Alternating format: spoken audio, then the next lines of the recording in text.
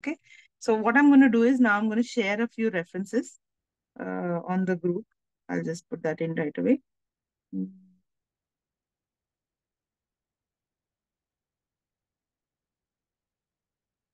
Yeah, I think all of these are ripples. Yeah. So ripples are very, like we've seen it all the time, and we have never, it's one of those things that you see, but you'd never really analyze.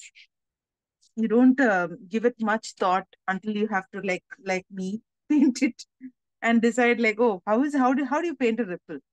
If you were to use a simple pencil to show a ripple, and I'm talking about showing a ripple on, let's say, suppose you're drawing something in only pen, only any monoline tool. What would you do to show a ripple? We'd usually show the concentric circles, and that's what it is. Ripples are basically concentric circles. But the view of a ripple is often sideways, meaning we often see a ripple from an angle, not from the top. Unless you're standing over the water body and looking at a ripple, in which case the ripple will be exactly, I mean, perfect circles, as perfect as geometry will allow. So your ripple will look like, if you were to do it freehand, of course, freehand is never perfect, but you would actually see circles like this going round and round and round. That's your ripple from the top. Okay. It's not perfect for me, but you get the drift. There is a center point somewhere here where the ripple begins, where the object that fell into the water caused the ripple falls. That's the center. And always the circles around it, concentric circles around it, um, are easy to draw when you look at it vertically. But that's not how we see a ripple most of the time. So what we are seeing most of the time is a side angle, looking at it from this angle, from one of the angles on the side. As a result, what happens is foreshortening happens. Foreshortening is something we are, again, very familiar with, and that is a little trickier.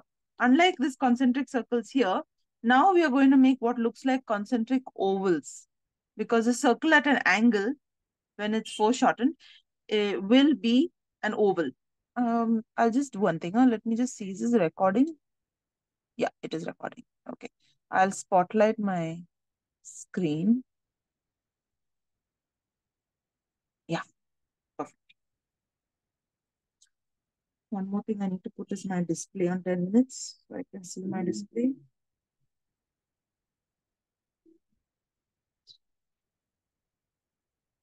I have a neighbor on top who decides to do all sorts of drilling work at all the wrong times. So you're going to hear some drilling. What else do I need? Do not disturb, and that's it. Okay. So I've got these ripples. So when we are looking at it from the side, the same concentric circles are going to look oval, but ovals are not as easy to draw concentrically, and they are not exactly concentric when we are seeing it from this. So the angle we are seeing it from is not, I see it's what I mean by it's not exactly. Let me show it to you. If I were to draw concentric ovals from the top, as I'm drawing these circles, you're going to get ovals that look like this. This is your oval, and that's your oval, and that's your oval. Okay. Now this is concentric ovals, but this is concentric ovals from the top, and this is not what we are seeing. What we are seeing is adjusted concentric ovals. So your center is here, and then you have a very narrow portion on these ends, but the width goes up. Again, narrow here, but the width increases. So this has to be a little more flattened. Now our ovals are getting flatter. I'm just drawing this as an example. They are getting larger, but this part of the oval is not getting that much thicker. You are not able to see it getting thicker and thicker, whereas the length is increasing. Right? So this is the effect of seeing a ripple from the side. This. When I say concentric ovals,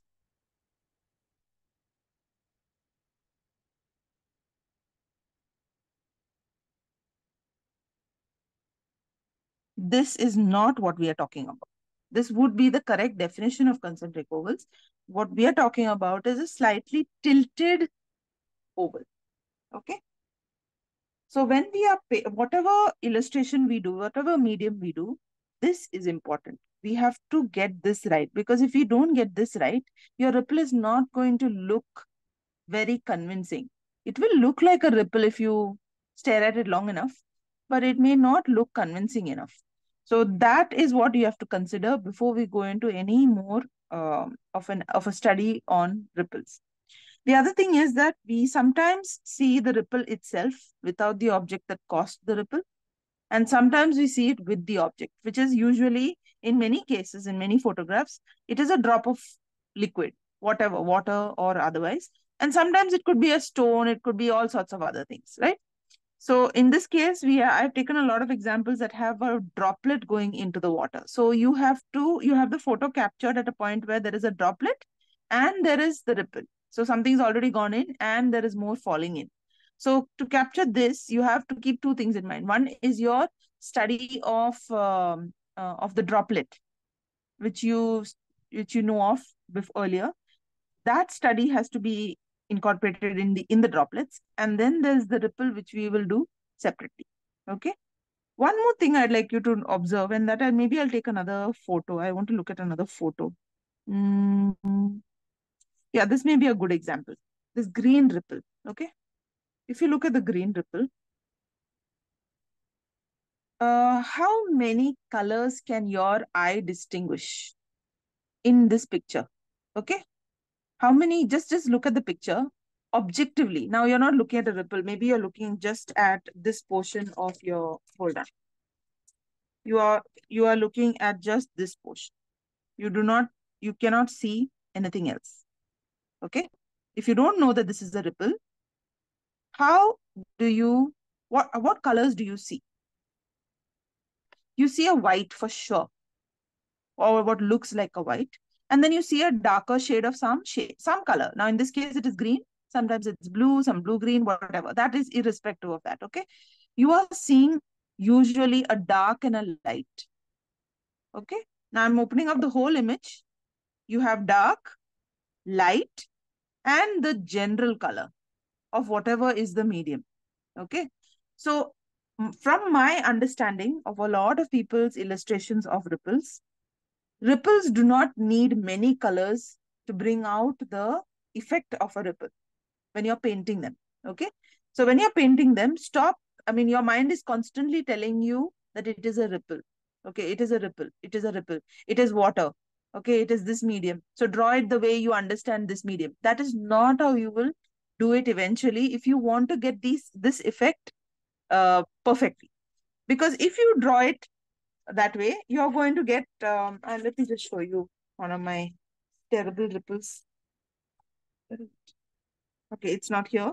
But what you're going to get is, you're going to keep drawing these lines with brush strokes, trying to get more and more lines because you're seeing so many lines here and you just want to keep adding more and more lines. What's going to happen is, it's going to look very packed with lines. But in effect, it is not packed with lines. It's white, it's a medium tone of green, and it is dark green. That's it. Yeah. Play with the dark and play with the light. And if you place them at the right places, your ripple will look perfect. Okay. So we'll probably start with this example. And so you don't need many colors for ripples. You need a mid-tone, whatever is your base color. In this case, we'll go with sap green. Okay. And to darken sap green, we will add a little bit of black to it. Now, it is because this is not a plant, I'm going to, actually, let's not add black because I see shades of blue. Can you see shades of blue in between? Slight shades of hues. So when I was looking at this picture, it said a mossy pond, ripple in a mossy pond. So obviously the blue is the water and the green is the reflection of all the moss around, under, all that. Okay. So maybe what we'll do is we'll darken this green, not with a black. Normally I would have darkened it with a black, but today we'll darken it with a blue. Okay. Maybe a ultramarine blue. So when we get our darkest shade of green, we are going to get it by mixing sap and ultramarine blue. The major part of the water is going to be sap green, and there are going to be sections which you leave white. Okay, paper white. Now, how do you draw a ripple? Drawing a ripple is actually quite challenging. I started this exercise off, and what is happening is I kept drawing line after line after line. So I drew this line, then I drew the green, then the one above. Now you can keep going, and then what happens when you come to this side? It gets all confusing. Where does this circle end, and the next circle end, and the next circle end, and it's all a bit mushy out here. So what I would recommend is follow one color. So if you're going to follow the darkness, the dark colors, that means only the dark green and maybe some parts of this green, only the greens. If you're only following the greens, draw the line concerning the green. So I'm going to start drawing all the lines that end the green. That means the bottom of this green. Let me just show you what that means. Do you see this green band here? This band of green? Okay. I'm going to draw the outline of that green. Okay. Just the outline of that green. So starting from the middle, I'm going to take this center portion. Let me put a drop in, just that part. It's an oval.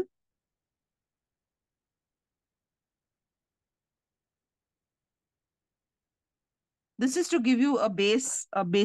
Okay, where do I start? I need to start somewhere. Okay, so that's my central oval before the green has started. This is just the kind of bluish thing, and over here, little green. On top of that, I'm going to draw the outline of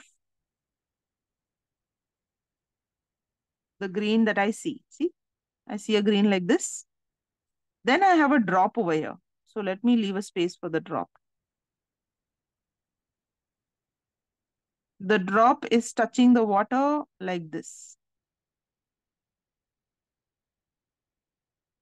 And because of that, it has certain shades over here. So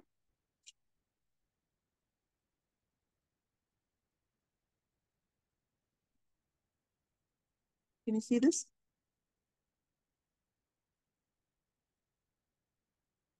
Okay. So I'm going to, now on this side, there is a green that is already there. But watch the green that comes from here.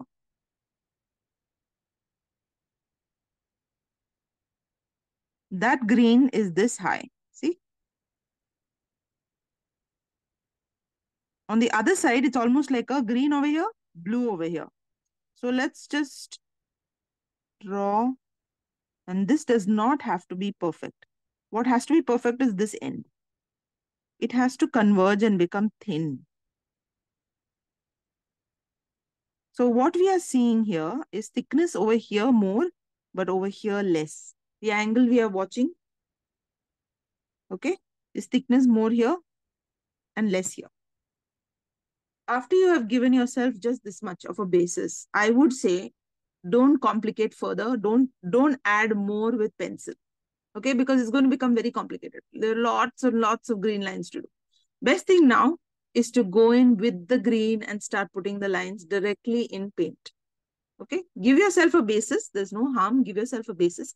Even in fact, if you want a few more drops, you can add in a few more drops here. I've got to put a drop here. I've got to put a drop here. A small drop here. I can stop with that. I don't want to put any more drops. Now there is also a reflection of the drops, right, coming in the water. We are going to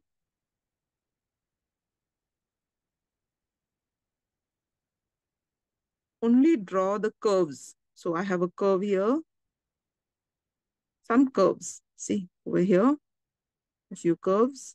And then somewhere here, it, it shows this reflected, right? The curve of the drop that is touching. And on top of that is the drop. That's it. Just a guideline. We'll be going over this in paint. So we have a rough guideline where the drop and where the drop's reflection are going to be. Okay. Now we'll start with the paint. I'm going to take my brush. Where's my brush?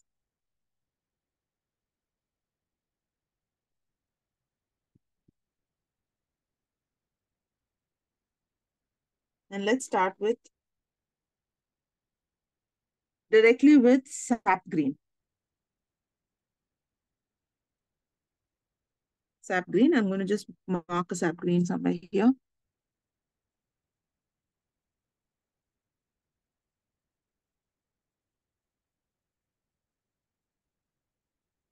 All right. So this is my sap green. And with that sap green, now I'm going to be a little particular and little careful because once I apply my green, it's going to be a little difficult to take it off. Okay. So if you do make a mistake, that's going to be a change you're making to the reference photo. So don't let that worry you too much. If it's a change, it's a change. All right. So first one I want to definitely put is here. Now you'll ask me, this is a darker green. Why aren't we putting darker green? We'll go in with the darker green at the very end. First, let's put the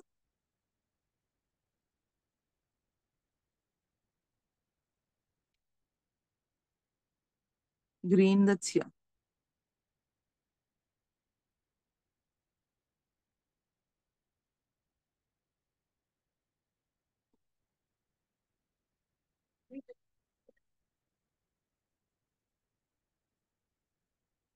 Okay, sorry about that. Okay, so where was this? This was here. Okay. Here we had given ourselves a guide, so this is not difficult.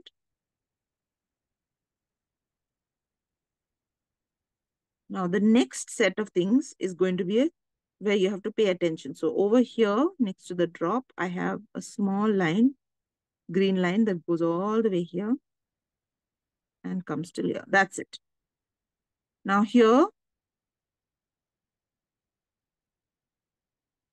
I have a line that goes all the way here.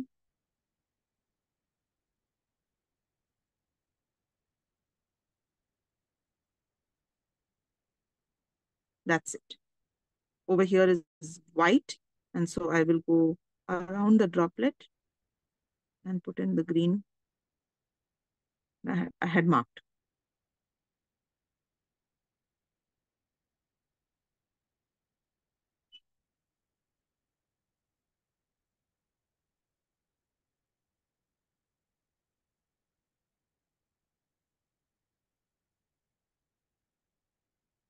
Okay.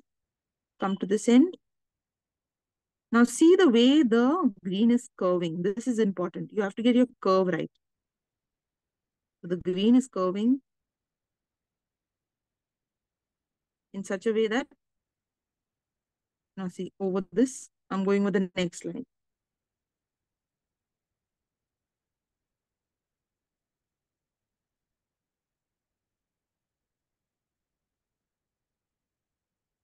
I have something here, a little white here.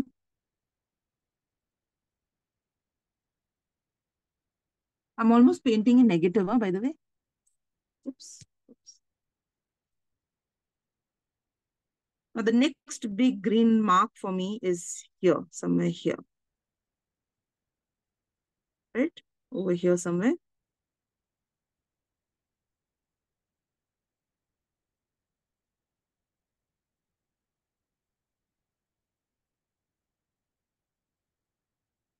Now let's go to the other side. The other side has to look cohesive with this. So I'm going to go in and put this dark patch here.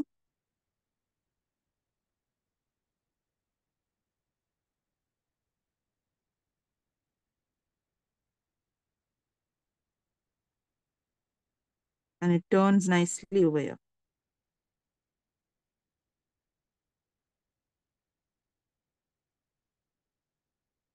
the white portion on this end, I'm noticing, has got these little dashes of green in it.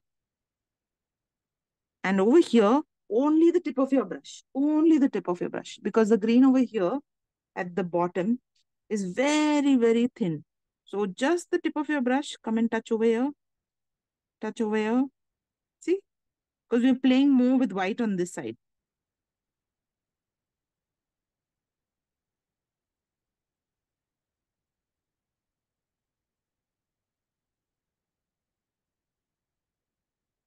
All right.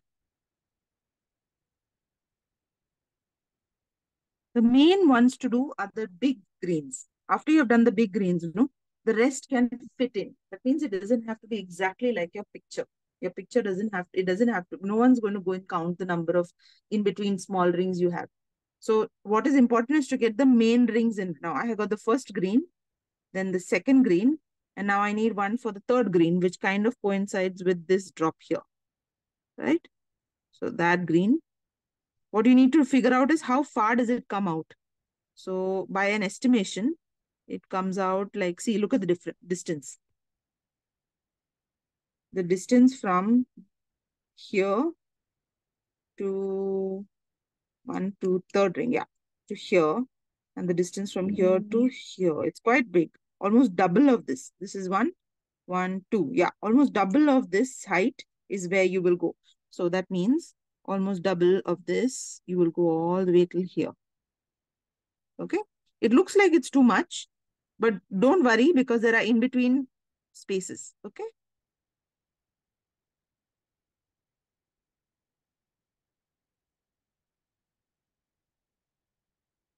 It looks a bit much.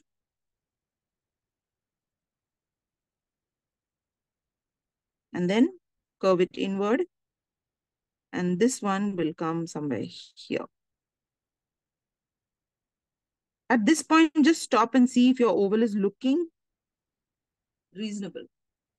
Any corrections you need to do, you will have to do at this point, because if your oval doesn't look correct, like, I mean, like maybe concentric enough, this is where you will thicken it or maybe add a few more correction lines, those kind of things. Okay. Now, where does this oval go on the other side? On the other side, it goes out here. Okay. Roughly the same width. Now, what is happening with the right-hand side is that your green is getting more and more. There are more and more shades of green. See, all the background greens are there. So we need to put that in, because on the left side, there's more white. On the right side, there is more green. And we need to put those in. So for those, we will take like a wash consistency and start putting in. There is hardly any white on this side. So be generous with your brush. Let your brush be flattened.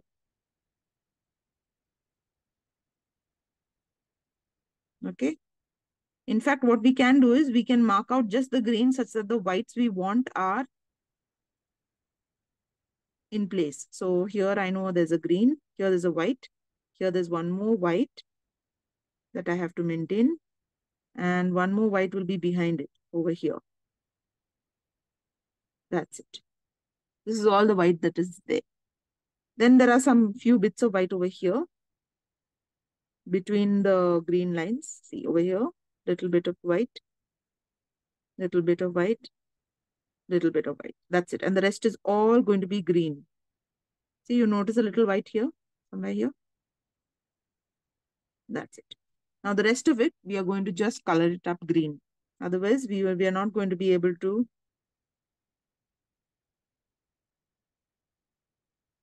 See?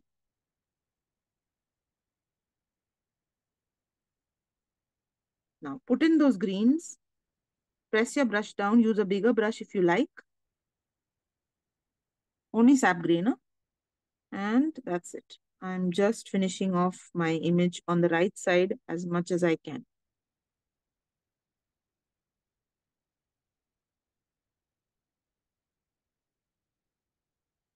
That's it. Since we're not making the whole picture, we're just going to show the end of the water somewhere here. Leave it.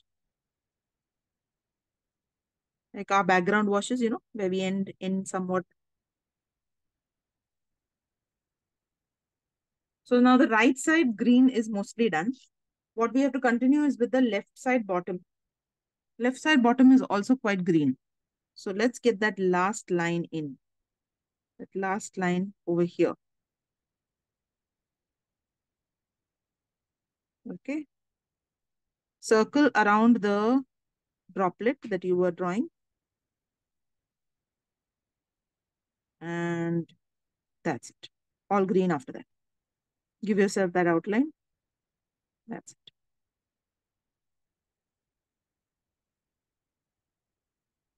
Now we tackle the white portion at the corner.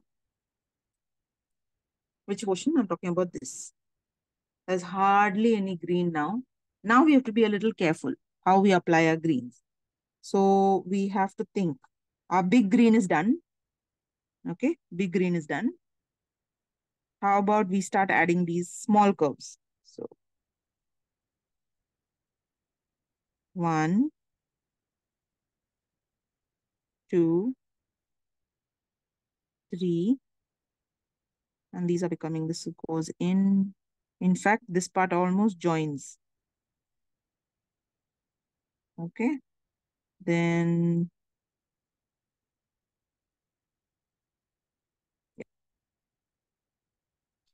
few more green lines here. One is here. One is here. And one more. That's it. We will stop with that. Over here, we can't see what's happening. So I'm just shading it in with a mild green. That's it. I'm meaning mild green, meaning I'm not, it's just like a wash consistency. I'm just finishing off my picture. That's it.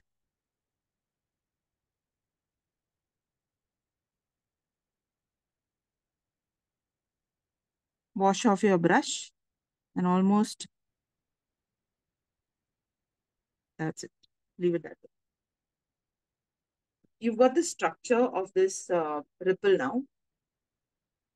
Take that same wet, hardly any pigment wash and just put a few lines over here to soften the white. Otherwise, it looks very stark. That's it.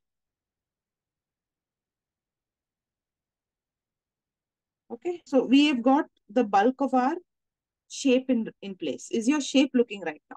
Now, this is where you can decide you want to stop and see whether the shape looks right. Does your shape of a ripple look right?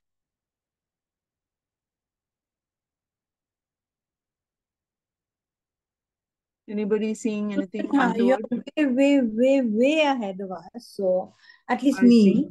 So, I'm just carrying on trying to get my whites and the place. And I couldn't watch and do at the same time. So, I was looking at you.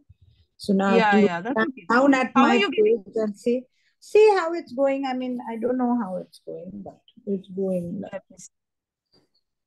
Hold on. Let me spotlight it. Oh, it's not bad. It's quite good. Yeah, It's but quite yeah, good. I'm just struggling along trying to get the whites in the right place. And it gets so No. confusing because you miss out the place Yes, you're doing, and then exactly. you have to keep it very Exactly. So close to you. You know, the reference image the has to reference be photo kept has to be kept. absolutely Yeah. on your page next to it, because if you keep it Yeah. away, you miss out which one you're You'll looking miss at, out. because you can't really lift Correct. your head. Correct. So So yeah, this is still an example of something that is very perfect. We are trying to get the ripple in its perfectness. Okay. yes.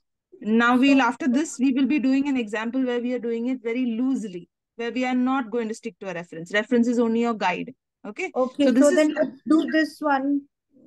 We yeah, are going we'll to do this, finish this right? off. Yeah, yeah, we'll finish this off because then it will look like a really, like a photographic, like a photographic example of a ripple. But after Okay. that, we'll do a loose ripple. Okay. Very, Okay. very freely. Okay, now that we have done this, Janita, yours is looking okay? Shape? Have you got that oval right? Let me see. Hold on. Okay. Place spotlight. Okay, you've got the oval right. Oval is okay. Oval is fine. That's the crucial part. If you don't get the oval, that's what I'm saying. That the thereafter, whatever you add, no, will not change the shape of your oval. You're working within the oval you've already drawn. So if this oval is not right, that's probably a time for you to try it again and get your oval right the first time. Okay, so once you've got this, the next step is basically going in with the details. So now I'm going to take a dark green. So the dark green is here basically. I make sap green with ultramarine blue, like I told you, to get a nice dark shade. So this is my shade. I don't know if it's visible. Okay, I'll just change my spotlight again. So this is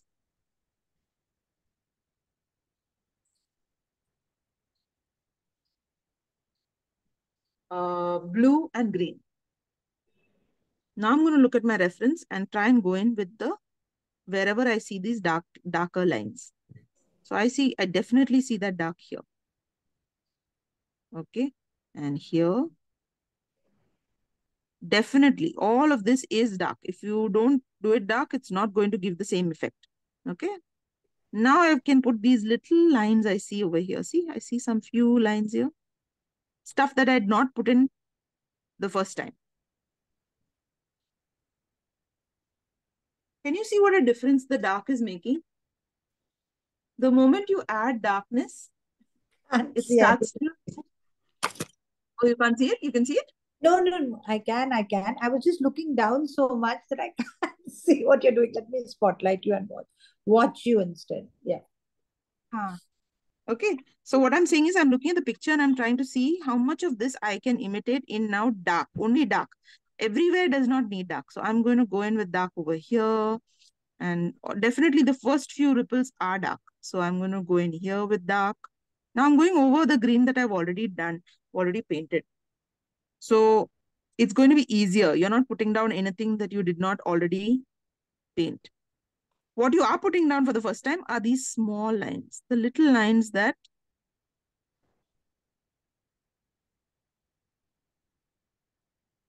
we did not put in with the light green. See these lines that cross over? Those we had not put in, so we are going to put those in. And it's going to be dark. On this side, the the droplet, the shadow of the droplet is leaving a dark green line. So I'm going to draw those in. Over here, some darkness. These are definitely dark. What else? What else is dark? Okay, here I am. Now the concentric circles are dark, but they're not very dark. They're just slightly dark. So let me go in and put just a layer of this. I am missing some lines. So there's some line here, many little lines here. These will start to make your ripple look very real. My dark here. This was dark.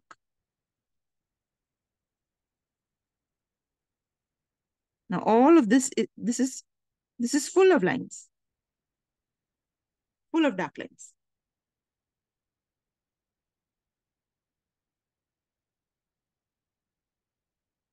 And this is all estimate. Now I'm not going into the picture, into so much of detail into the picture to see whether it's 4 lines or it's 5 lines. No, this is estimate.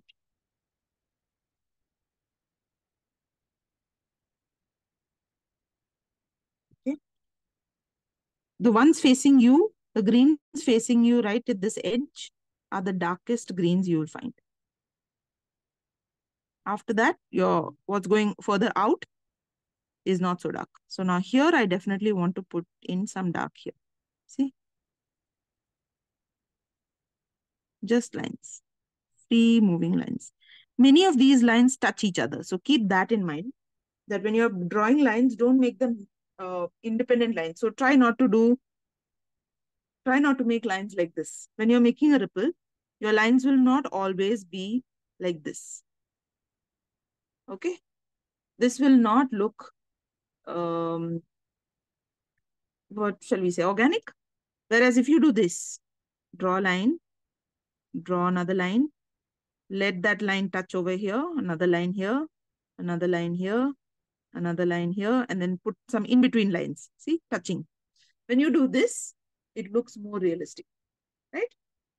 So your lines at some point, not at the same point, have to touch each other. So one is touching here, one is touching here, one is touching here, and yet they're separate lines.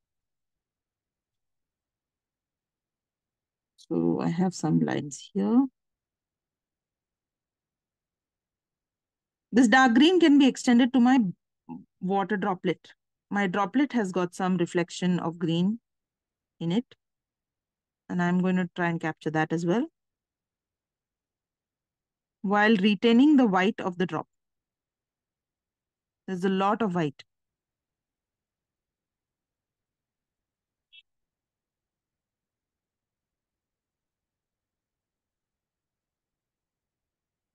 Now under the drop over here, so many little green lines. Put them in. Almost like the, the glass, a wine glass or something, reflecting colors that way. Same thing here. There's a slight outline to our drop.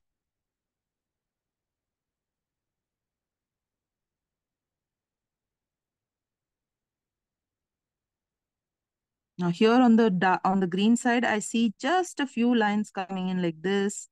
Curve them in, and that's it. We'll stop.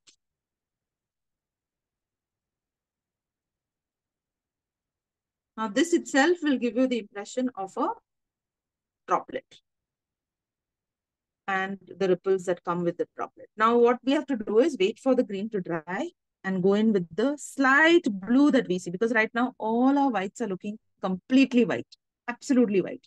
Okay, so we let this rest, and while this is resting, let's go to do some droplets that are loose droplets, where we won't be doing any sort of exact counting. So which picture shall we do? This one? Susan, hang on. Just give us a little time to finish this, or at least me a little time to finish. Sure. No, absolutely. I can't go on to the next one. I'm just like... Yeah, no, that's fine. Take your time. This is actually an example where we are observing closely every single detail and trying to mimic it. Yeah. Yep. So it is not, it's not exactly fun art. No. It is serious art. It is totally serious art, which I will not do again. For sure, unless I jolly well have to do something like that. But I would love to learn how to do just an impression of it rather than this.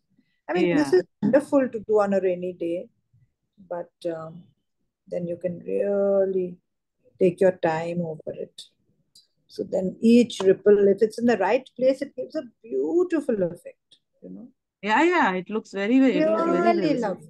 Yeah, it's just that today in a rush one can't do this. Just not possible. Hi, Susan.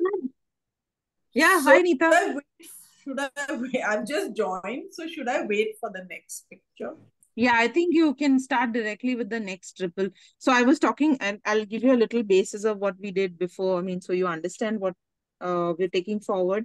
So we were talking about ripples. Today we're doing ripples, water ripples, you know? Yeah. And water ripples are, we all know they are concentric circles. In reality, they are concentric circles. But, and so concentric circles look like this. They are almost, in fact, geometrically perfect. But when we look at a ripple, most of the time, we do not look at it from above. We look at it from the side. So our rounds do not actually become rounds to our eye. Our eye sees it as ovals, concentric ovals. But even when you are saying concentric oval, so our mind has this tendency to, you know, define everything. So now when I say concentric circle, it is drawing in your head, you are seeing circles. When I say concentric ovals, it will change the circle to oval and you will start to see something like this. Yes. Okay, this is what the mind will tell you concentric ovals are. And it is correct. But our ripples are not exactly like this. Instead, our ripples are a little more like this, where the concentric ovals are not very thick on this one end, but they are widening evenly on the other end. Okay, they are widening more than they are growing in height. Okay, and this is foreshortening. This is the concept of foreshortening. Okay, the eye is unable to if you like take a three-dimensional show depth or to feel depth, feel the depth here. The eye just collapses those. I mean, the eye we see it only as lines or very close by lines, but actually this height here and this height here are the same, right? In reality, from the top, these two are actually the same, but on the side, because we've seen it from the side, the top will appear thin, and this side will also appear quite thin. These two sides appear thin, but these sides, which are the same length, appear long. And that is what we have to take into our painting. So whenever we are painting concentric ovals for our ripple, it is not these concentric ones, but these ones. Yeah. Where one side of the oval is like almost stacking itself one on top of the other, very, very closely. But the other end of the oval is widening evenly out. Yes. Okay. So that is the consideration you must keep in mind before we start any ripple painting. Okay. And keeping that in mind, what we did is we took this reference photo. We looked at this green one, sorry. This green one. Yes. And we looked at this reference photo. Now that we've understood the concept of these kind of ovals, we looked at this photo and we tried to look at it from a sense of color. Okay, how many colors do you see in this picture? So basically what you see is a green, and you see a white, and you see a dark green, really dark green. Okay, and the ripples are a play of light. Yeah. You see a little blue here because we were talking about that. It is because of the medium, the water, because of the water, and some amount of the water's own color. It's supposed to be a mossy pond. So here in this case, the water is reflecting mostly the moss, and only certain places do you see water for the sky reflection, blue. Okay, so we can. I'm for the moment ignoring that blue entirely because that's like something that we can add on just at the end. But the main three colors that are forming the rings and the shape of the rings that we see here is the green and the white and the dark green. Okay. Now, keeping that in mind, we drew these circles. What I did is I drew a pencil marking for the center. And after that, I did not draw any much more. I was actually using the brush to elaborate and get the other rings. Which over number here, have been using for this? I've used number 4. I think. One minute, let me see. Round brush. It's a round brush, yeah. Size 3. Round brush. Okay. So I don't think the brush size will affect too much because the same brush I used for these portions as I did for these thin lines that you see on the side. Okay. Same brush. It's just that I used only the tip, the very tip, to draw these lines, these narrow lines. And when I went to those portions which had to become thicker, I pressed down on the brush so that you get those thick strokes. Okay. Now, if you look at the picture, your mind will keep on saying it's a ripple, but you have to look at it as greens and whites. What can you see as green and white? Okay. So essentially we added all these circles by just saying, I'm going to draw in the greens. Okay. I looked at the circle and I said, okay, I'm going to draw this green first. Then I'm going to draw the next green. Then I'm going to draw the next green. Okay. And I stuck to the big ones, the big greens.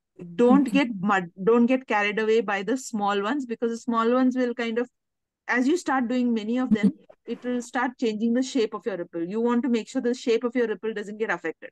So for that, the big greens are what we drew first. We painted in first. Then after we step back and look at it and see whether the shape of the ripple is accurate. Then we go in with the dark green. That's, I think, when you came in, when we started adding the dark greens. Darker one, yes. Yeah. Okay.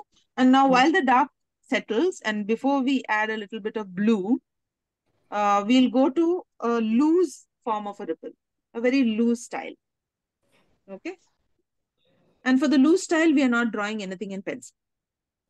Good. It's very simple. You are going to take blue. I'm going to take cerulean blue today now. Cerulean blue. Wash consistency. Nice and light. Okay, nice and light. And I'm going to use this like a pencil, like how I did for statues. I'm not sure if you remember, but for statues, how we said we will use it like a pencil. It's going to give us the basic outline. Which is a picture we said we'll do? Yeah, this one.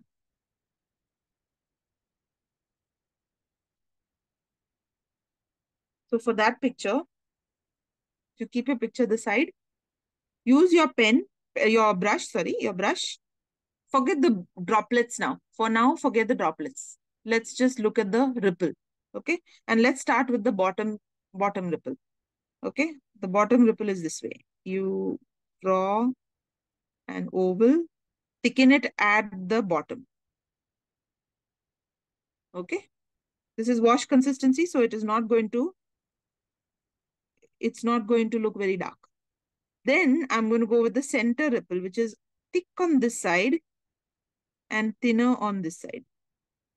Okay. Does it look oval? Do both look oval enough?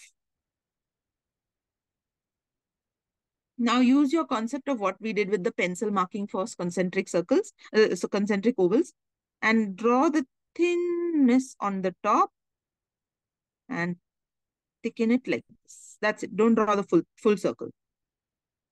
Continue that circle here and stop.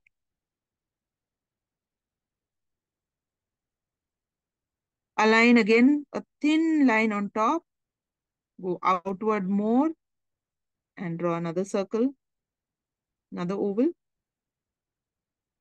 We are just trying to get the shape. Elaine, is this better?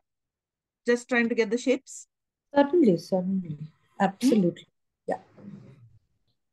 Again, we go now. Why am I always starting here? I'm starting here because if we start over here, okay, where it is easy, quite easy to do, just keep getting larger. When we come up, we intend to come as high on top. And that's not what we want, right? The hand will automatically go this high and we don't want to go this high. So I would recommend starting from the part which is thin. Start from there because that we want to control. And then if you are really not sure, you can even mark a spot over here and tell yourself, I have to come till this dot. So that you get even sides. See, now I want to come up till this dot and I want to come up till this dot. Take your brush and swing it all the way around till here. Same way, extend this all the way around till here. And your oval will look quite accurate. Now the next part, now that we've drawn about 4 ripples, 4 rings, let us try and complete the front side of the ring. The front side of the ring, you will notice, is slightly broader than the top of the ring. See, front, when I say, sorry, not the front, this bottom portion of the rings are slightly wider than this. So keep that in mind, which means just draw a line, broken line. We are drawing broken lines here, completing the ring, broken lines.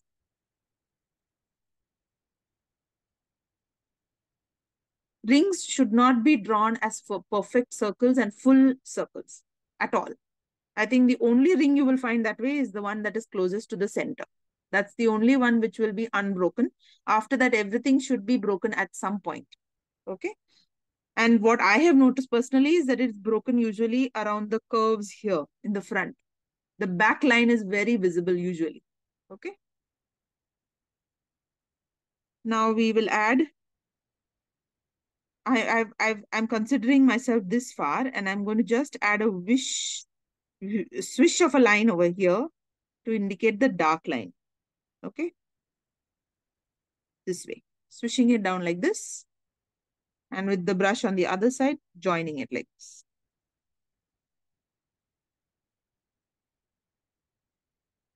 The one last blue I want to put is the darkest blue that we see over here. Press it down. Maybe even go back with a little more pigment if you like. Draw that line in. And that line completes itself on the other side over here. So basically, you have to get an imaginary oval. You're not drawing the whole oval. You're making that imaginary line. That's it. It's over here somewhere. That's it.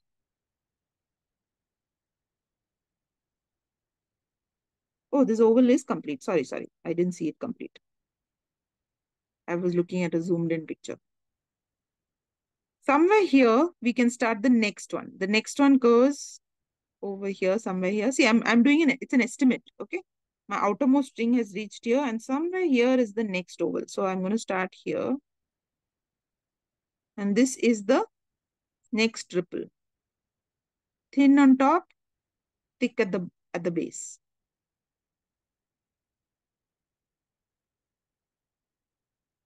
It doesn't have any concentric ripples that you can see very clearly. So let's go to the outer ripple here. Thick over here. Then again thins down. Here also thick slightly over here. And then it thins. Where it crosses the line, we're going to use dotted lines. Okay. One more ring on top. Start from this portion, close by. It widens. Comes close again.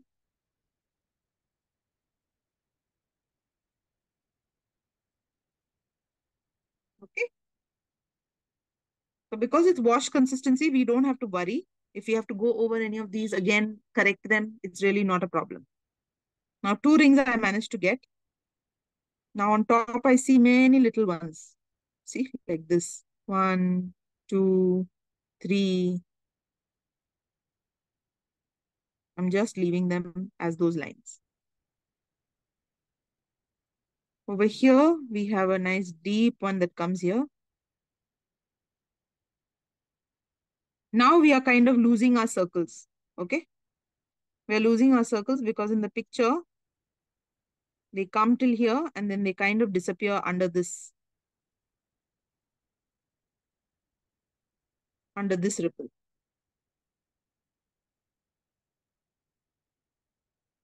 You can see one over here also coming from here and then it disappears. It comes out here, disappears. Thin lines are nice to put. Thin lines are the best. Now you can fill in all the little lines. Little lines make the ripple really come alive. So I'm going to put a few thin lines here. Thin lines here. Thin broken lines. And these will be easier to draw because you've already placed the shape. You've got the shape right? So your thin is just doing concentric all over the place.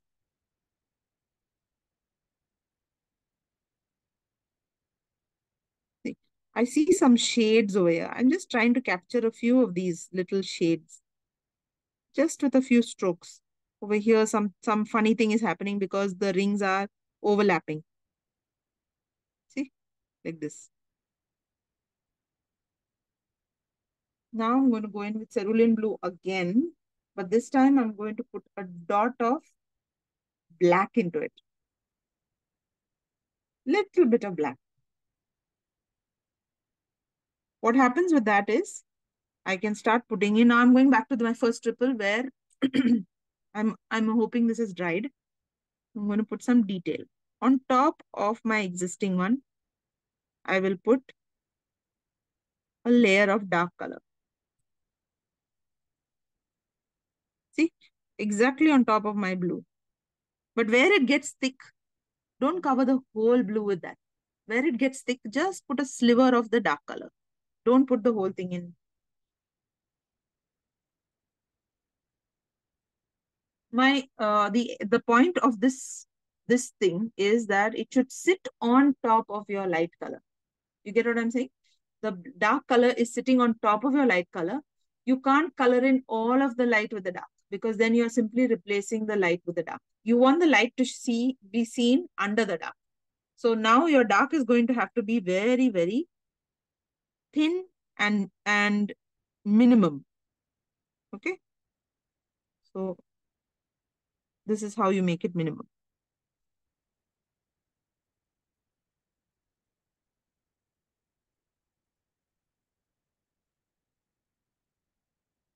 Now here I definitely see another line here. And here there's so much of darkness, which I had not put before, right? So I want to put that in. Some more shading here. Few more lines here.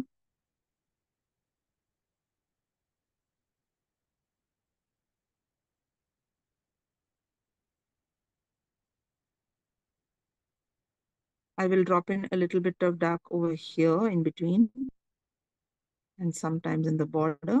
And when I'm doing these kind of things, I told you that we have to join, let our lines touch. Please do that touching exercise as well. Huh? See, I'm going to draw here and I'm going to draw one more curve here, but I will make them touch at some point. See, like this. Similarly here and one more line here and let them touch. The touching is important.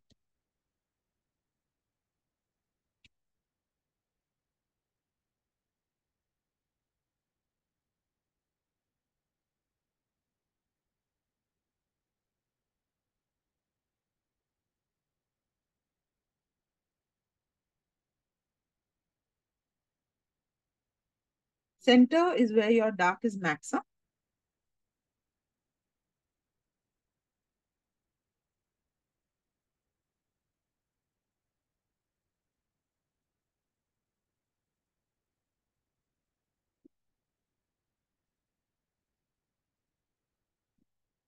Running out of paint.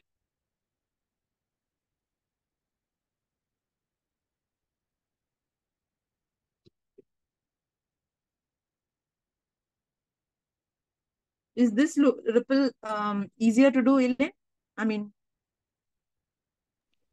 Actually, this is easier, but of doesn't look as realistic. yeah, it doesn't look as good as the other one. That's for Correct. sure. I mean, this gets a little messy if you're not careful, na? The other one, you're very careful. So Yes, here, yes. as you do it, what happens is sometimes it just spreads because it's not dry yet. You know, those Yes. kind of So things. one more reason why this will not look as realistic is Huh. because the color of the base is not being seen. That means your water is blue. And Yeah, what we need is for the ripple to sit on something. Right? exactly. Right now, this Actually, has it's become very isolated. yeah. If the blue was there and then you could do it with white, that would be another thing altogether, which obviously Exactly. wouldn't look as nice. Yes. So we can add in a few watery washes around. So if you do this, Yeah. okay, and give yourself a few watery, very, very watery washes around, which are fully blue. Yeah. It will at least give you a sense of that, Yeah. the fact that this is water Yep. on which the ripple sits. So these are very good learning observations, because otherwise what happens is we end up seeing the item in isolation, but not realizing that its quality, its Yeah. um its goodness comes from it sitting in a context. So Quite ripple right. on its own, there, Janika, let's see. Yeah. Let's see. Can't see anything. Nice, Love. Janita, very nice. Oh, you put fish. How sweet. You How see your cute. fish? Janita, just show us the fish. Yeah, because I can't. It's so tiny, no? Yeah. Oh, so cute. Oh, Very this nice brush ripples, my strokes. I dear. just did with a brush stroke. Very Very, cute. No, it's very, very nice. very Now, what nice. I would tell you to do is anything that you put on water should ideally be distorted. Okay. So next time you draw the fish, and it's a good idea, good thing that you drew it. If you draw anything on water, you have to draw it with some distortion. Okay. So for example, especially if it's underwater. Now, fish is underwater. Okay. Similarly, I have seen pictures where you draw a leaf floating, which is floating underwater, like it's under the water. Anything under the water will need to be a little distorted. Okay. So if I'm drawing a leaf, let's say this is the shape of my leaf. Usually I would say a leaf is like this. Okay. This is my rough shape of a leaf. I'm not drawing it in fully. But if I'm going to color this in yellow, remember to color it in with some squiggly lines like this.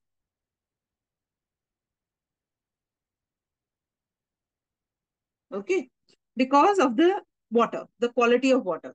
Okay, the quality of the water is such a, water in itself is such a medium where you cannot see everything entirely.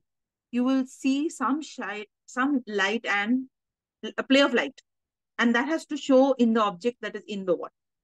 So this leaf down here, I have to make sure that whatever I add to it, the shape will remain, but it will not be painted in whole. Getting it? So your picture will look realistic only if your leaf looks like this. Okay. Same way with fish. If you're drawing fish, distort the fish's outline a bit so that your fish looks like it's underwater. Otherwise, it look like it's sitting on the water. Getting it? So a lot of people, and because of this one.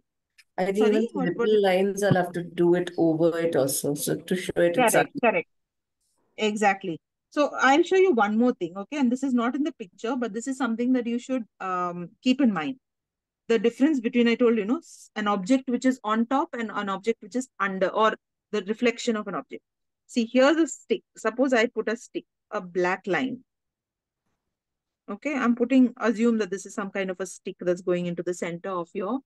Now, this black line drawn the way it has been drawn will look like it is on top of your water. Correct? But its reflection will be drawn like this. Like we did the reflection of the drop in the earlier one. Correct. So this makes it a reflection and that makes it on top of water. Okay. So if I have a leaf which I want to draw on top of water, I would actually place it this way. I would put it on top, color it in, and that's my leaf sitting on top. But what you see below is its reflection. Yeah. So distortion of water is, of an object, or the picture of an object that is underwater, or its reflection in water is a very, very important thing for the water to look convincing. Now, even another thing that doesn't make this ripple as what shall we say, as stand out as much as our first ripple is that the fact that it doesn't have as much variation in dark and light. Okay. That is another very, very key thing to keep in mind. So that is why it is important to see both. Otherwise, you will not understand how important these small things make. Quite right. Yeah. Now we'll just go back to this one ripple because I wanted to add in a little blue. Like Nita was saying, there is some blue in it, and we should add that in because that's what makes the picture. Yeah. I'm going to keep this picture back here and take a little bit of ultramarine blue, just a wash consistency. Now, unfortunately, my ultramarine blue has become so green.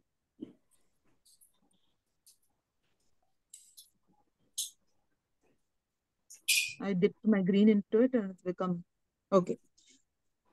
Now, this is where I will add in my ultramarine blue.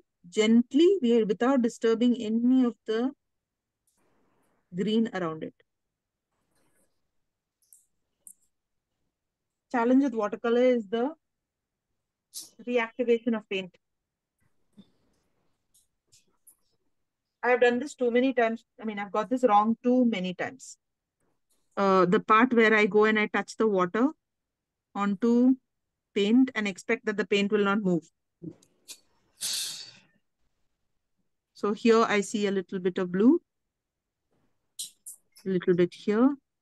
Now we are simply putting in a few very gentle touches of blue. Not everywhere, just at the places where we see a slight hint of blue. And only one stroke, because the moment you apply more and more strokes, it's going to activate the green.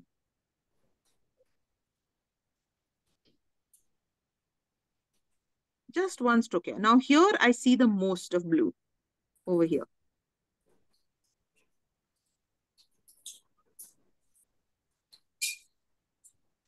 Same way here. Little bit on this. A little bit on the top of all these little bubbles. And here I put little blue, dry my brush and wipe off the blue. A lot of people do this, by the way. They apply paint and then they pick it up. Okay. You may think, Are, you just applied it. Why did you pick it up?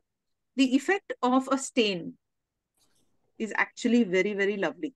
Sometimes our wash, getting too much of water into the pigment just to lighten it is not as effective as putting the pigment as it is and taking it off. So you have only put it down on paper for the paper to stain and then you picked it away, right? Now the same blue, I also see a few bits of it here in this portion. So I'm just rubbing in, literally dashes, just putting some few dashes here, there, that's it. And straight away, the stark white has changed. Okay. Now, one last thing I will do, and this is just like an wow factor at the end of whatever you are detailing. Take your detail brush, take black. I know I said only 2 colors and 3 colors, but if you take black and add in all these little bits.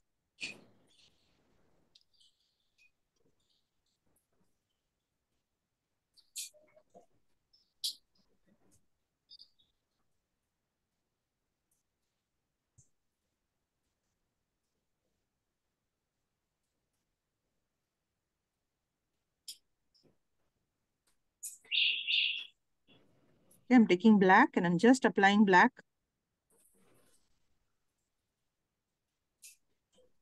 At a few places.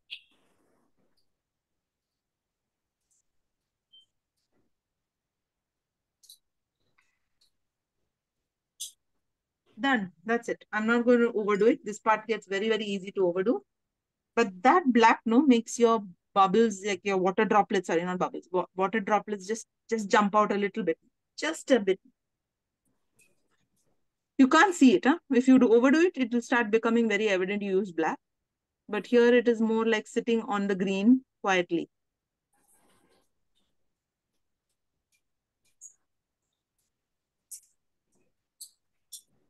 Susan, this thing hasn't come out good. Let's see.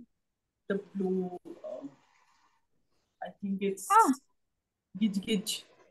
No. I'll tell you what. Yours has become a little more concentric. So the view has become like I told you, it's become a little more ovals have become a little more like this than like this. Okay, that's why it's, but it's not looking wrong. It's not looking wrong. So like I said, if you look at the reference, this is actually quite nice. It's not bad. Now what has happened is also that it's looking more connected. It seems like you've made proper circles. So we need more breaks. Okay. Take your brush one more time and see if you can do lines like this. Okay. What I mean is, draw your line like this, break, sufficient break. Okay. Not a small break. I don't mean like, okay, draw till here and then start like this. No, make a big break. Okay. And that's just that much. So if you can make a few circles like this, where you are making breaks, and I'm going to draw another one. See now over here, close by, and maybe the line can come where the break was for the previous one. Like this, and like this. Draw your next circle like this. Okay. It will start looking a little better. That's all. Right now, just because many circles have come, and what has happened is, again, you may not have drawn it actually all concentric. All connected. You may have gone in a second time putting more lines, and that joined the circle. Yeah, joined the circle. And it is looking very thickish also. It's not yes. So for that, the same brush, when you're using a brush, see, I'm going to make a ring. See, try to make thin lines, and the next one can be thick, and then thin. And then this whole place can be thick. Now it's the same circle. I'm just drawing the same circle, but, but I'm drawing different thicknesses. Thick here, thin here. See? So if you can learn to practice thick and thin lines on the same circle, you will get some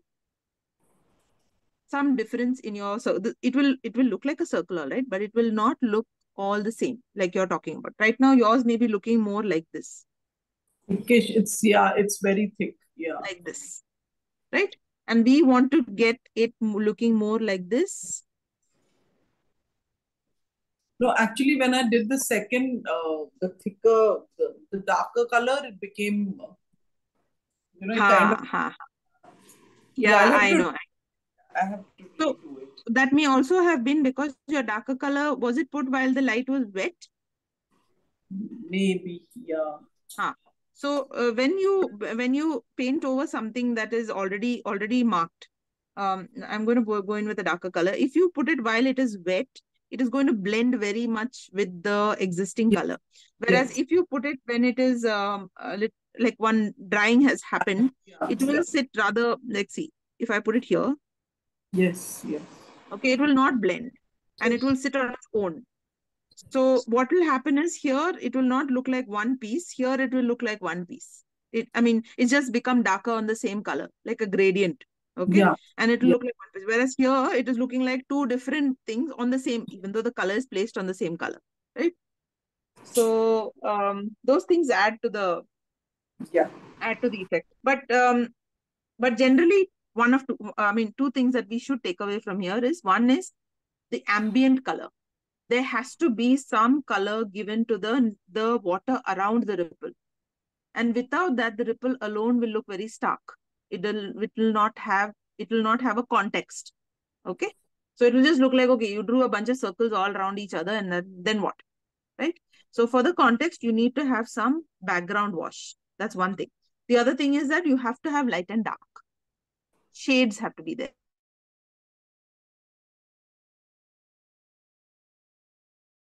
I've not got the contrast. Oh, can't hear me? Am I audible? The spotlight also, I think it's. Yes, that's probably one. Yeah, let me just. Sorry. Yeah. So what I was saying was, this ripple and this ripple, the difference is that I did not bring out much contrast. I should have brought out more contrast. If I brought out more contrast, this would look more real. But the contrast would be lost if I did not put the background ambient blue, which I have also not put enough. I should have put more blue around, right? Okay. So more blue and more contrast, dark blue, would have made a world of a difference to this ripple. But we have achieved that more or less here. And that is why this is looking more realistic. Like, oh yeah, okay, this looks like a ripple that I would imagine it to be, right? So two things that you have to consider next time you're drawing ripples, or you're practicing ripples, that ambient color, the color around, and the extremely dark shadows, those, okay? Because if you put the dark, then it shows that there's significant light falling on the ripple, on the water, okay? And with these white, extreme whites that you see, sometimes, by the way, when I was first doing a ripple, this is what I should show this to you, because everybody would have done it, started their own ripples this way. Okay, I'm going to show you how I started my ripples this way.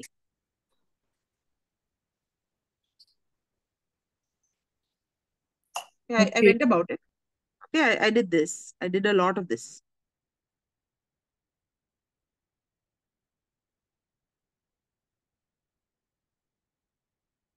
This kind of stuff. What happened with this is, after some time, I decided, oh, my light parts are not clear enough. So I went in, I did this. Okay. I think I went in. Yeah, I did this. And then after that, I realized, oh, you know what? I want some more dark. So I went in, put some more dark. After a while, my whole ripple became like a puddle. Okay. There was nothing on it that showed light falling, nothing. The white spaces were fully gone, entirely gone, because I had already done so many brush strokes. Okay. Now, even in a situation like this, you can make some corrections. But what you will have to do is, you will have to superimpose white, because the white has been taken away. Okay. You have not put any white here. So what we were doing in this exercise, we were keeping the white places absolutely white consciously. But when we are doing it loosely, this is bound to happen, right? We are not making space for the white enough adequately. So what I did then, you take a white marker, like a actual jelly roll pen, like this, or you can take simply white poster color. Okay, white poster color is an opaque medium. This is where you can still, my whole point is, this is not a lost painting. It is not lost, and because we can put something on top of it, but it is not watercolor because watercolor is transparent. Susan, this one is lost now. I can't do much to it now because Sure, let me see. The one that you showed me, no? Yeah. So I mean, Yeah. Can I add more, or should I just leave it darker color? No, should I add darker color to you create? can add. No. On this itself, I would say add a little more darkness. Okay. But before, wait. You should probably add more blue, light blue first. Let the light blue dry. Okay. And leave only a few patches of white. My point is, right now, there are still lots of white spaces in the entire concentric circles. Yes. Remove that part. Okay. So now leave only now, if your picture is looking somewhat like this, what I'm trying to say is you can see. Leave only this section here white. Okay. Everything else you color in light blue. Okay. Now inside this ring, what I have done is I have left only this white. Now in the next ring, I'm going to leave again some white, but only at the same kind of portion. Oh, sorry. My mistake. Yeah, sorry. So again, in the next ring, I'm going to color in mostly light blue, and I'm going to leave a sliver of white on this side. In the next string, I will do a similar thing. I will color in all light blue, but I will leave a sliver of white over here. Now you're starting to see white left behind only on one side. Okay. Now let this dry, fully dry. Then go in with your dark color and put all the in-between rings that you want to show shade. But don't touch your white. You get what I'm saying? Right now, what is happening with yours is there is a lot of white in general, even mine for that matter, has a lot of white around it. Okay. We want to get only the white on certain portions. So let's cover up the remaining area completely with a wash of blue. Wash of blue. And a wash of blue full all over the place will start to make your white stand out. See? I'm putting a wash of blue and straight away my white stands out on that side. See? See? So now I have more white on this side and less white on this. In fact, no white on this. Okay? That kind of an adjustment will still get your ripple back.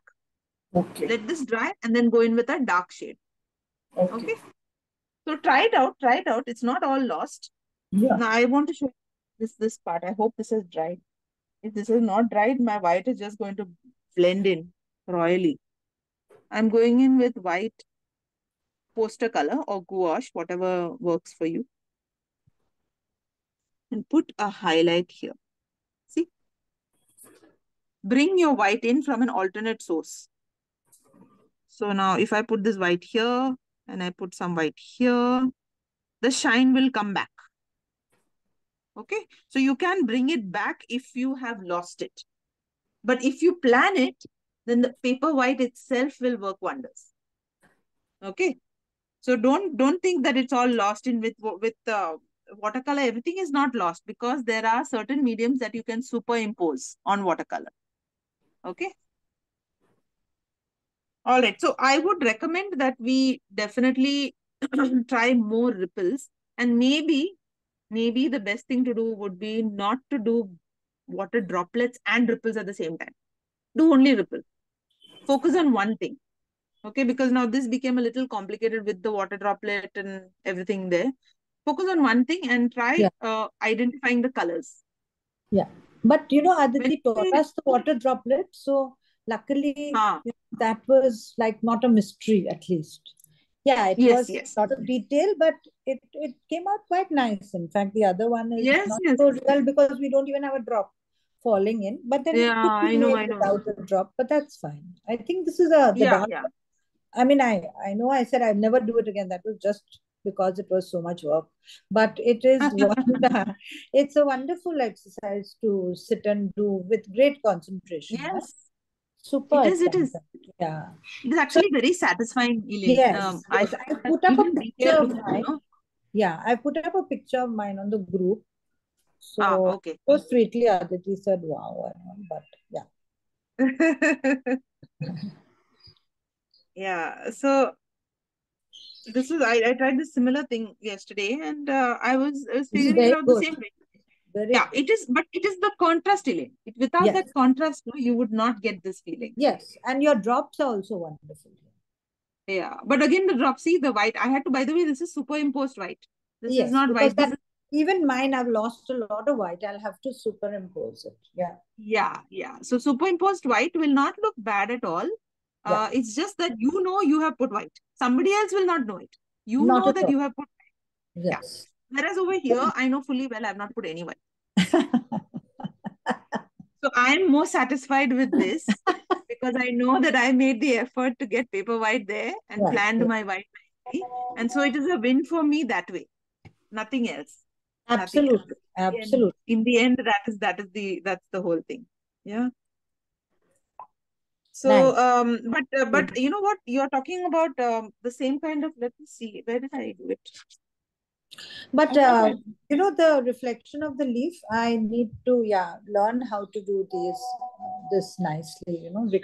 Of drawing something on top and then doing a reflection in water is Reflections are very nice. They are an another exercise in class. itself. Yeah, that's what I'm saying. Yes. It's like another class. If you're doing water, then Only it'll be nice to do reflections. water reflections because then Yes, that makes yes. it quite complete because then you really can compose some water things. Yeah, Even the yeah. placement And I feel is important. Like Yes, that's the the thing. way it is supposed to be. Exactly, yeah, exactly, Janita. That is it. How to to put the placement of the reflection to make it sound real, look real. yeah, look real. Yeah. So a lot of people go wrong in the fact that they don't give enough value to the reflection. They say that, okay, my picture on top is correct. Okay, like maybe I'm drawing a flag. Okay, I'm drawing a flag sitting above water. And I take all the effort to draw the flag nicely, proportionately, all that. But when I go into the reflection, I just simply make a line and then Yeah, and just some random wavy random thing. scribble. Okay, because Yeah, it's all wavy, right? So what does it matter? That is not how you should be. You should have, that concept of mirror reflection. How far does your reflection come? Sometimes some people will have a whole stump here and the reflection will be only this much. So like that. proportion also matters. Proportion also matters. So if those who do these studies of, buildings, oh, those are most challenging. Imagine a colorful building against a water, against water, or sitting next to water. Imagine putting that color into blue. Yes, Very, Milind does very it all challenging. the time. He is doing it. All the Milind. time he does it. Yeah, exactly. So it But is, it's a science of its own. I think, though I seem to be putting my neck in it, but it would be nice to learn that. yeah, it is. So how do you put the pink down? So he actually puts the pink down first. So if the building is pink, if the building is red, all that, he actually puts that down first before he goes over with water strokes. Yeah, isn't that amazing? Yeah. Maybe we can ask Yeah. Adi to do it, or if you do it, Susan. Yeah. In fact, if she's continuing next class, I don't With know, it's part of the water, yeah, that will be yeah. nice. I'll suggest. Reflection in water. Yeah. Yes, yes. Reflection in water is excellent. Excellent. Buildings, boats, water bodies like plants, everything. Yeah. So if you're doing water Reflection. this time, I think it'll be nice to ask her to do that To do that. Yeah, exactly. So that's something to look forward to. I should tell her to do it with us also because Yes. that's What she I does used to in love doing today, boats. yeah, boats are very challenging. Boats are very challenging. That's right. The shape of the boat only is challenging, and then of Yes. course reflection is a different thing altogether. Yes. But it's fun, huh? All of it is fun. She's done some very Yes. pretty boats with us before, Yes. and they're all challenging. See, Elaine, actually, to be honest, if you learn all of them, no, each one is challenging the first time because Yes. you have to think. Yes. But Yes. as you do more, now ripples also, as you do more Yes. ripples, Yeah, the the mystery logic is demystified, yeah, It's it's demystified. been demystified. Now it is just a question of your skill. Your Yes. skill to apply that demystified bit onto paper. Totally. That's it. So you will get it. You'll get it. Yeah, I think reflections and boats are wonderful for the rest of the month. Yeah. Do that, do that. She was asking me to do water. I was like, how much more of water can we do? Can we Now we know. possibly do? Now we know. We Yeah. just did one puddle. So Yeah. many. There's But these are a good in standalones. yeah, in the reference one that you've given, Huh. Susan, Yeah. this dark one second. I'll just get back to the reference one. This third one, I think, just before this one that we did, it This is one? with the gold. Yeah, with the gold Yeah. black. There's hardly any ripples. Here there's Correct. just Correct. three. That's it, just three, and the rest is this very exact shape on top of that, and a thick edge to this inside ripple. Yes. It's like almost a box. Yeah. A box of And black. yeah, and yet it looks like, amazingly watery. Yeah. But I feel if Yep. I do that, it'll look like a solid little box sitting on water. Because the shading on the No, but if sides you is look at so beautiful.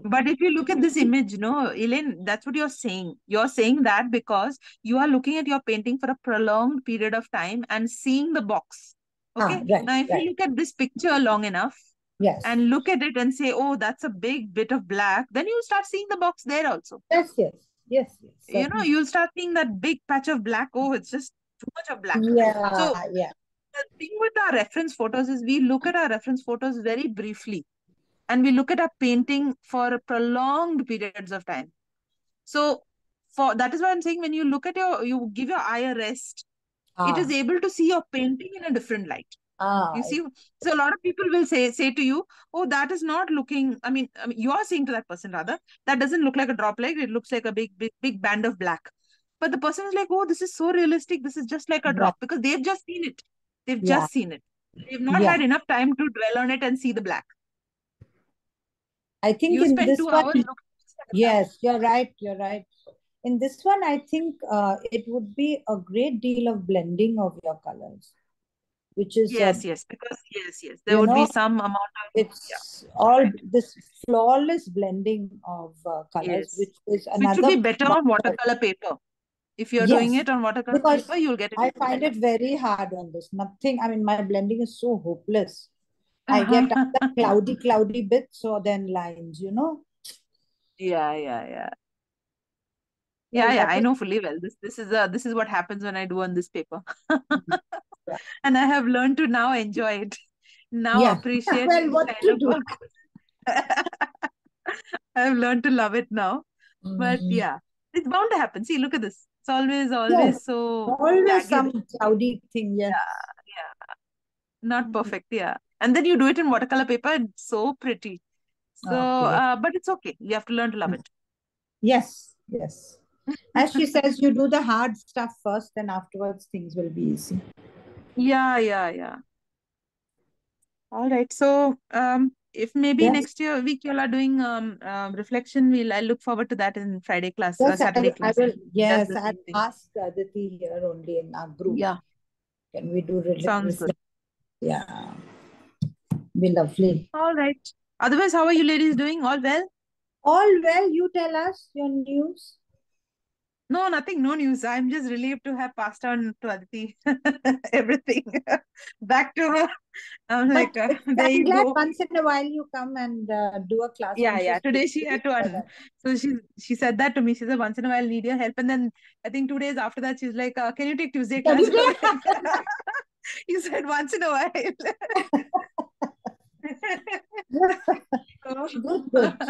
Good. It was The most children funny, have all yeah. But recovered from all the illnesses. Everybody is okay. yes. All raring to go, wading through water to get to school, most excited. Everyone except me. For them, I took them piggyback the other day, 2 days back. It got waterlogged, and it was just our building, nowhere else. So you're not going to have schools saying no school because your building got waterlogged. So I had to basically take them out, and I took them piggyback. Not the oldest, the second and the third, and they were so excited. They were so happy.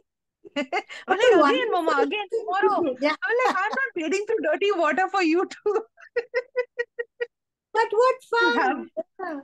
a jolly good ride, Stop apparently. raining Oh, now, so much or fun. how is it there? Sorry. Yeah, no, everything's all right. Everything's all right. It was just that day when it rained like all morning, no? No, but it's Night still and morning, raining early morning. today, na, Susan? Still It is rainy, pouring. but there's no flooding. No flooding. It Oh, is rainy. Rainy we have accepted. That is okay. But the flooding was terrible for me because I had to wade through that muck. And these kids are having a jolly good time on my back and wanted me to repeat the same thing. Will you take me to school? I went through the water. Well, like, it's not, you think it's fun. I can see the dead rat floating around, okay? And I came home and scrubbed my leg royally. So, no, we are not doing that again. how sad. So that's how it was.